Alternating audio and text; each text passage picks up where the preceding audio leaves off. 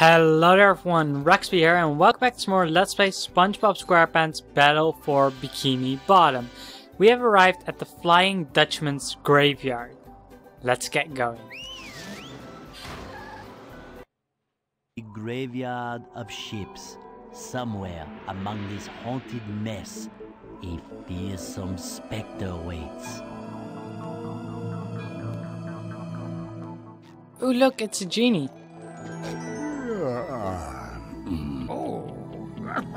Yes. Who dares disturb the Flying Dutchman? It's me, SpongeBob, sir. I don't need any cookies. But I'm not a Shell Scout. The Shell Scout? Huh, I guess that's what they call them underwater. Look, kid, I'm too disturbed to scare the bejesus out of you right now. Come back later. What's the matter?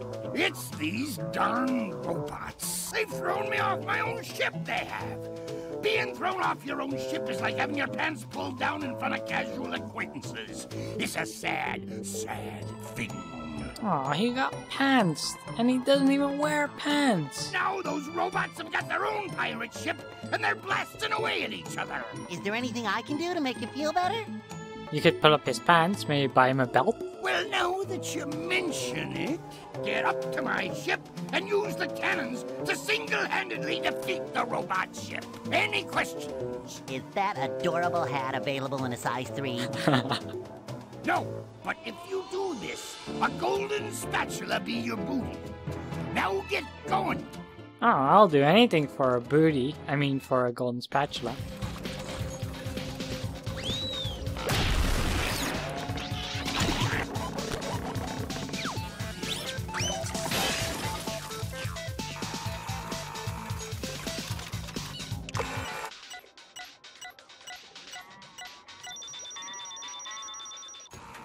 And here we have a brand new enemy. Now, these guys will have like a bit of an oil shield in front of them. And you gotta take that out first. And once it's taken out, you can actually hit them.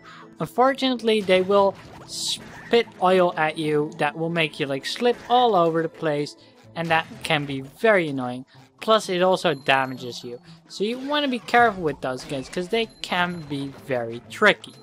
Now, first of all, I'm just going to activate this right here. There is a pair of underwear on there, but meh. It's too risky, honestly. I'm probably just going to die trying to get it. So we'll just deal with having some damage on us for the moment. Okay, let's dodge this chuck here. Because I don't feel like getting hit with a water rocket. I just got hit. And it wasn't really very much fun. Now, here we have these SpongeBob walls, except they're not really located properly. We're gonna have to move them around to basically create the wall properly for us. And this level is gonna have a lot of sponge wall jumping. So if you're not good at them, like I am, yeah, you'll love this level. Yeah, that's sarcasm for those who couldn't tell. But yeah, this is definitely going to be very annoying for anyone who's bad at wall jumping, because there's going to be a lot of it. Really a lot of it. Now, let's take out this chuck over here, because that's the nice thing about the rockets. You don't even have to get close. And we're going to shoot another rocket over at this latch here, because that will close off the latch and actually drop down the goo level. I don't know how that works. You just expect it to not rise any further, but apparently it also magically drains the lake by a lot. So now we can walk back a little bit and go over to this clam here to pay it some money. You need to do that to open this chest. It's very lame, but yeah, these clams are money hungry. And if we do that, we can activate this, and that will open up a cage over here, and we need to quickly rush over with the sponge ball. Now this can be tricky to maneuver, so if you need to take a few tries with this, that's okay, you know, don't feel bad about it, because it can be tricky. We messed up already there, but hopefully we should still be able to make it. Yes, we are. Good. But yeah, it can be a bit tricky. Like, if you mess up, feel free to just try and take out the robots that are down here first. Before you attempt it again, because that can make it a bit easier. You wouldn't have to worry about them attacking you midway or anything. But otherwise, yeah, it should be pretty doable. Maybe you need a few tries, but other than that, you should have had some good SpongeBob practice by now. Even though I agree, you know, the physics of the SpongeBob are not the best. That doesn't change, you know, they don't suddenly magically get better this level, but it's not too tricky in the big picture. Now, for this next section, we're gonna have to move these in a bit, but before we do that, we actually want to come all the way over to this ship, because then we can jump down here and get yet another spatula. Yep, that's right, we're starting off the level very quick with these two spatulas already in the first few minutes. It's quite nice to actually start with some good progress. Especially after the kind of train wreck that Kelp Force was to a certain extent. Hopefully I'll do a bit better in the Flying Dutchman's graveyard. But yeah, there's luckily also a trampoline that allows us to bounce back up. But we gotta set these towers a bit better because they're not quite positioned where we would like them to be. I think we want to move this one over there and then we should be good. I believe so anyway. Okay, yep, there we go, because now we can actually get on here, and from here we can jump up here, and then up there. But before we move on, I'm gonna take out this chuck.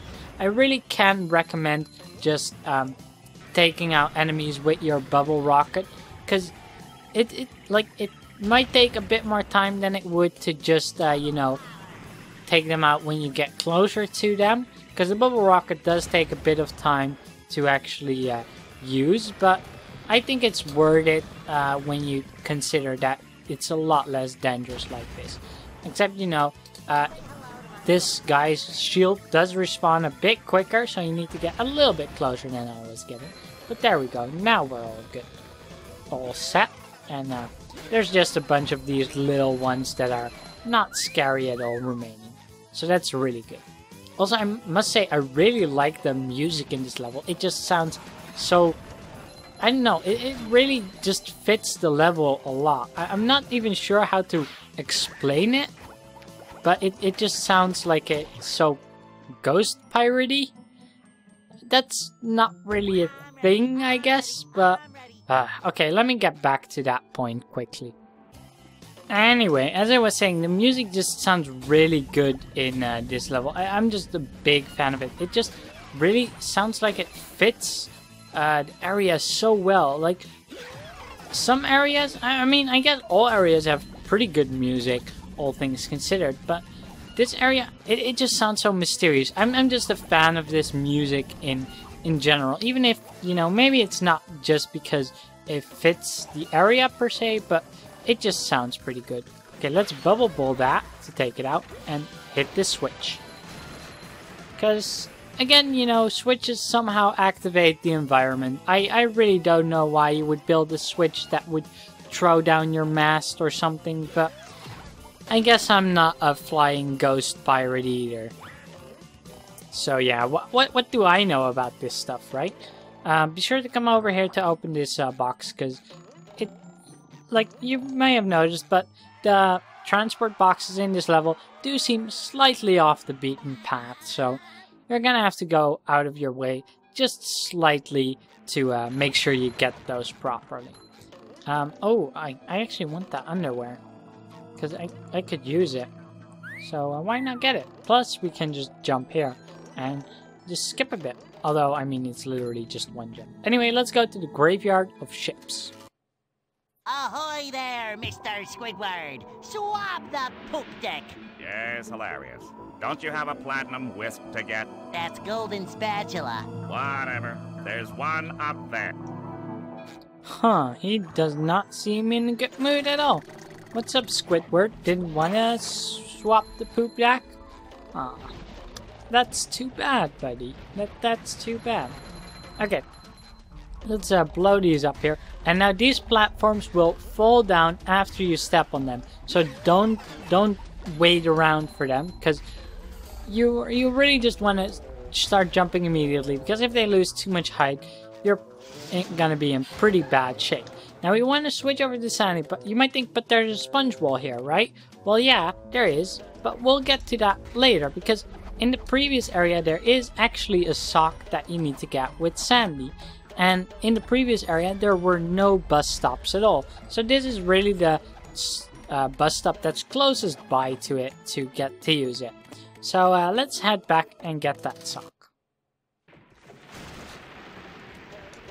Good, so now if you look over there, you can see the big old Texas hooks right here next to this other teleport box. So yeah, it's not really that far back, but you do need to go back to the previous area or you can't get them at all. It's a bit silly how they did that, but I guess they reward exploring as different characters like that. Anyway, with that done, we can actually just get back to the sponge wall, to the bus stop. So I'll see you guys over there in just a moment. Okay, back at SpongeBob. Let's get on top of this wall. And hopefully I can do it in one go. Nope.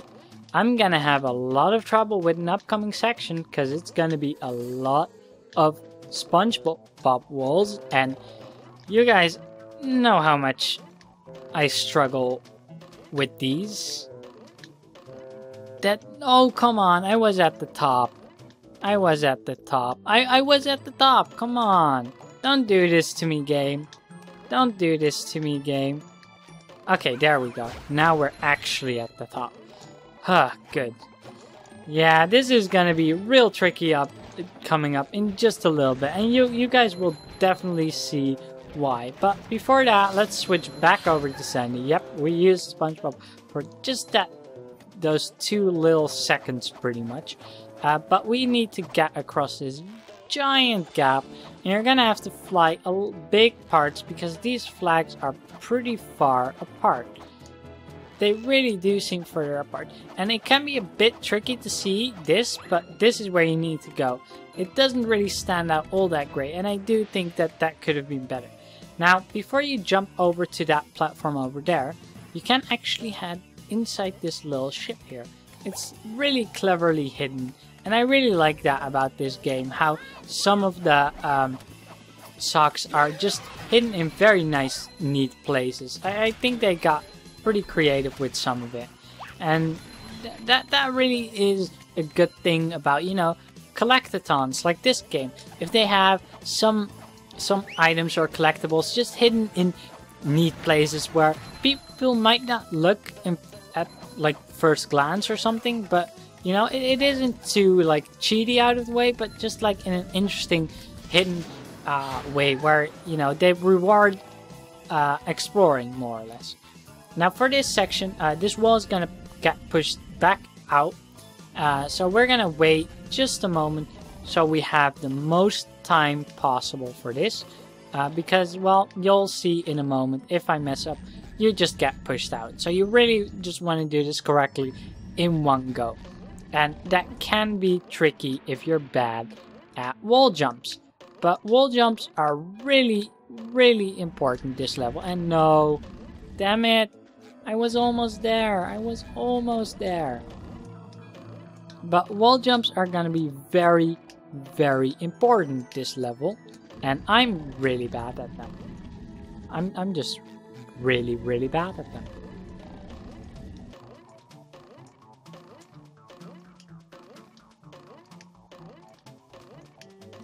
And I take 2 seconds to focus and I pull it off, of course.